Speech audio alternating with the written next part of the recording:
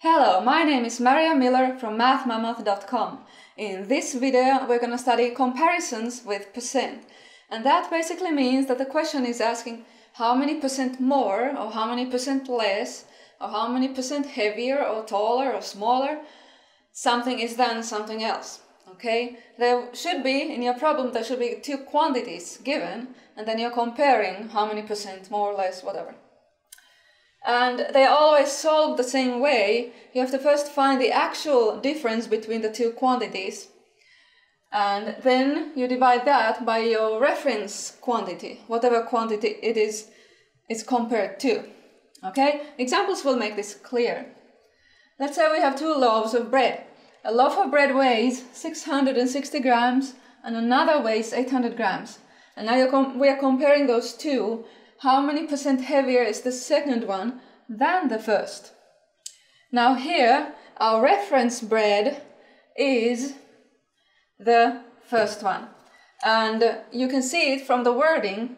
We are comparing to the first one. It is after the word than. Okay? It is as if the first bread was, this one was there first, and that the second one arrives on the scene, and then we are thinking about, we are looking at this heavier bread and comparing it to the first bread, this one. So we look at the difference in the weights first, which is 140 grams, and divide that by the reference weight, which is the first bread, 660 grams. This is a fraction, but we will just write it as a decimal and then as a percent. First of all, these grams will cancel, and the zeros. So I get 14 over 66, which I can cancel again to, or simplify to 7 over 33. Now this fraction won't simplify. You will then use a calculator or divide using long division to get the decimal number. And I did that, and I got 0.2121, and it repeats the 2121. So now I'll round it to about 21%. So the heavier bread is about 21% heavier than the first one. Here we have two classes of students and they took a quiz or test. And in class 1 the average was 80 points, in class 2 the average was 76 points. And now we ask how many percent worse did class 2 as compared to class 1.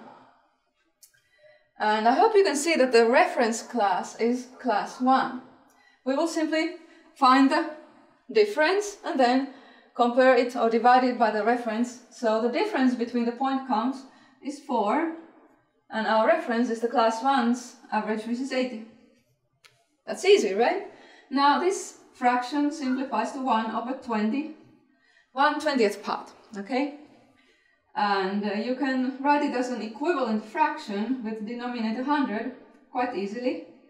You go times 5 to get 5 over 100, which is 5%. Now, if the question was the other way, if it switched class 1 and class 2, you have to be careful of that, and here was better. It could do that, then you just have to be careful. How many percent better did class 1 than class 2? Then all that changes is your reference number here. It will change to 76, okay? So just very carefully look which one it is comparing to. What's your reference class?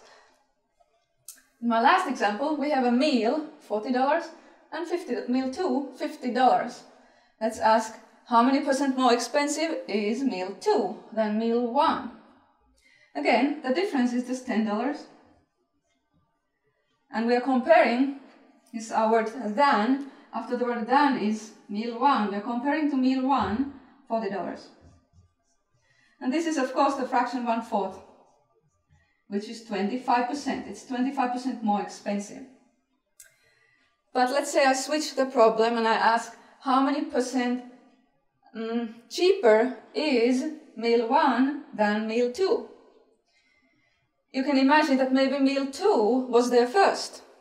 And then meal 1 came along, which is a cheaper meal.